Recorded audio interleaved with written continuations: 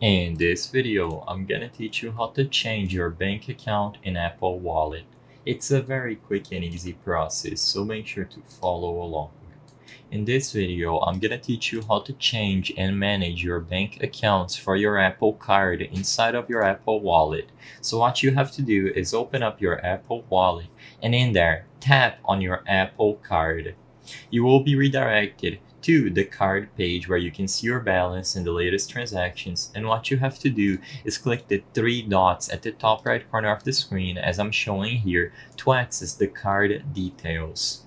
When you tap the card details from the menu that appears, you will be redirected once again, and what you have to do is find the bank accounts options. Usually it's going to be closer to the bottom under the credit details, and when you access the bank accounts page, a list including all the bank accounts attributed to your Apple Card will appear.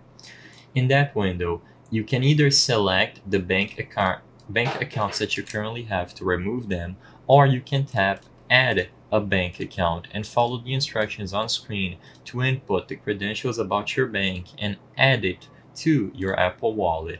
When you are done with this process, the bank account will be linked to your Apple Card inside of your Apple Wallet, and you can do this as many times as you wish with as many accounts as you have.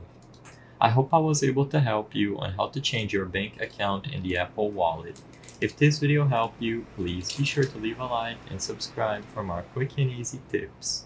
Thank you for watching.